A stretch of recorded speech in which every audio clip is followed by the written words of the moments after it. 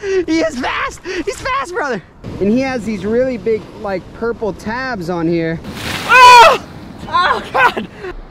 Before we get into the action, just want to say thanks to the sponsor of today's video, which is Simply Safe, but we will get into that a little bit later. What's up, guys? It's Brandon J. Today, we're going to be bouncing all over the big island of Hawaii, searching tide pools just like the ones right here behind me. This island is super unique because the whole island is practically a volcano, which means a lot of this rock is actually lava rock.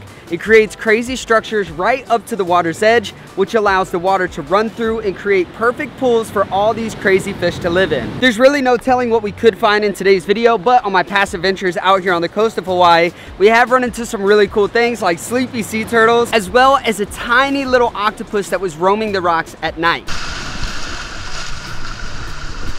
Oh, he disappeared. However, in midday like this, the only way you're gonna see crazy creatures is if you're flipping the rocks. We're actually catching giant waves right now, and it's flooding this whole area. So it's either gonna be pushing a lot of stuff in or dragging a lot of stuff out.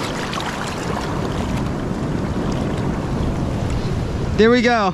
Our very first thing, we've got this little sea urchin right here.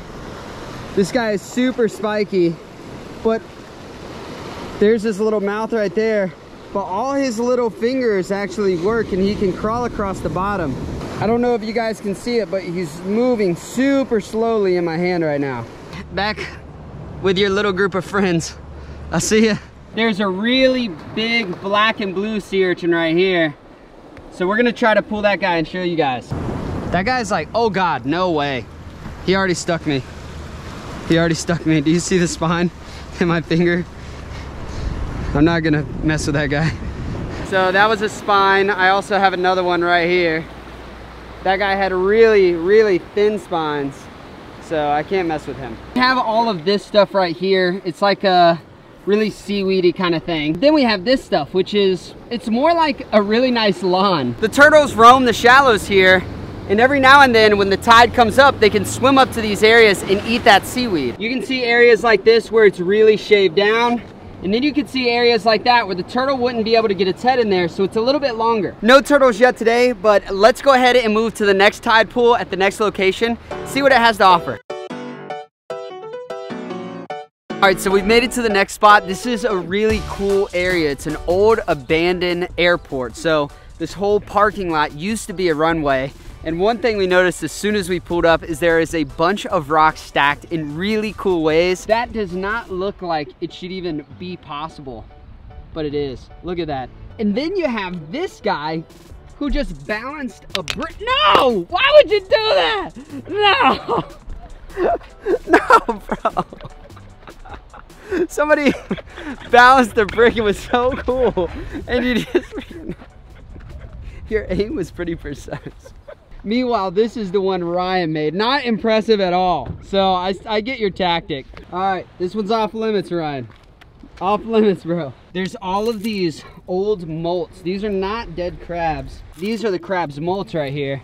So these little guys are actually black and they're running all over the place, but those are the molts. Look at that, there goes another one. Oh!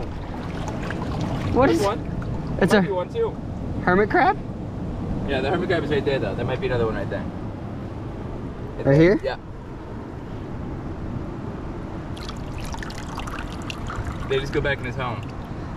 Bye, little hermit crab. Whoa! Ah, run away from the water!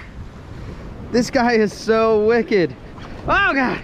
So this is a flat urchin, and he has these really big, like, purple tabs on here. But he also has his little spines, and then his mouth is in the center. Super cool little guy though. And there's the top. These things look like peanut butter and jelly a little bit. All right, buddy, enjoy your home. Oh, there's a little black crab.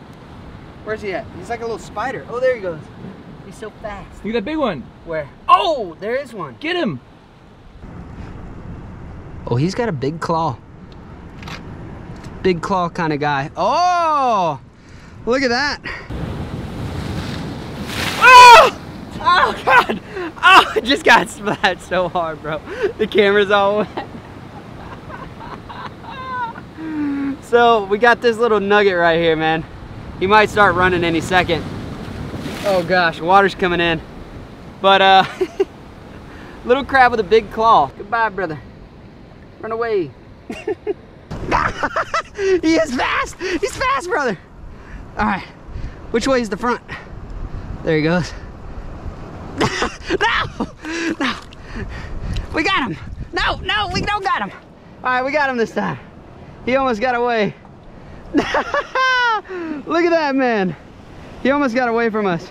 What do we got, Ryan? Bro, that's an ama crab. An ama crab. Yeah, that's delicious. These little guys are fast, and they're everywhere. That is a Hawaiian delicacy. They just kind of run all over the place here. There's a ton of them, and you can find them in tide pools just like this one, or you can find them over in the grassy areas where the water's coming in, and they're running all around.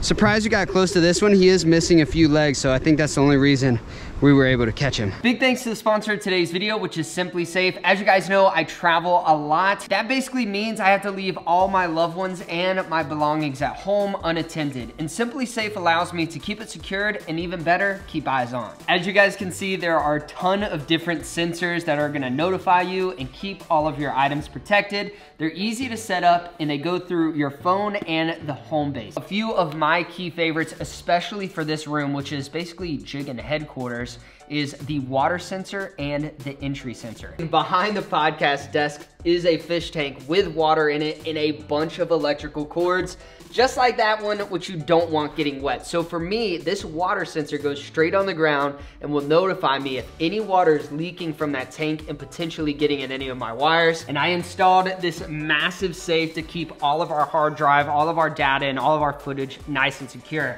I also went a further step and put an entry sensor on this, so I will be notified as well. So it turns my safe into a smart safe, basically. So while the sensors are great, the video cameras are even better. These are gonna be live streaming cameras that basically have now turned this building into Fort Knox. I have the front doorbell, I have the indoor camera and the outdoor camera as well. They're currently all installed and I can watch everything live from my phone. I don't know if you guys can see, but Reef just walked back to the door. He's like, hey guys, let me in. Come on in here.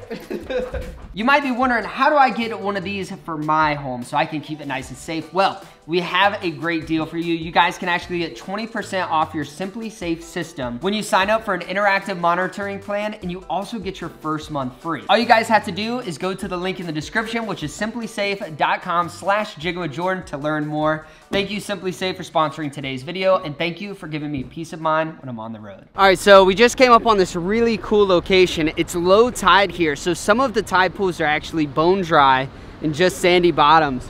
But this one is totally trapped from the big water. So everything that's in here is staying in here until high tide comes back. We have a ton of sea urchins, which you guys have already seen, but we do have, it looks like, some sea slugs, and we do have some bigger fish. We're not gonna be able to catch the bigger fish because I've just got my hands, but this is a really cool one. So we've got ourselves a little slug here, which is pretty cool. This guy, kind of squishy and super slow moving, but we'll put him right back. All right, see you, brother. Go slug on. Dude, how strange are these things? They're just so awkward. Is that a slug in your tide pool, or you just happy to see me? All right, brother, time to go back home. All right, so we just made it to the very last tide pool location. Now, the other two were similar in ways, but this one is completely different. All the tide pools here are very, very shallow, and this is where a lot of the turtles come to use as their resting place and just catch a breath. It is super, super slippery here. And I have these little rubber booties on, and they really don't do it justice. So this may just look like a regular tide pool, but we actually have a turtle going from the tide pool to the big water. Oh, snap. Oh, look at that. What a weird little creature, bro. What is that? I can't think of what they're called. Some type of sea slug, but it's gonna open up these wings and it'll actually like fly across the water. It's so wicked, man. Oh, Baron. Oh, he's slimy. Look at his little face. It's kind of gross, bro. It's kind of gross. We put him back.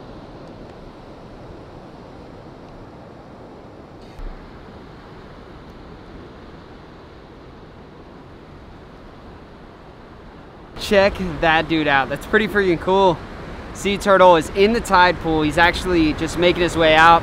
I don't have a long lens, I have a wide lens on this camera, so I don't want to get too close, but super beautiful. I know it's super hard to tell, but there's actually a turtle going out to sea there, and I just saw one somewhere over there as well. Wow. And a sea urchin, apparently.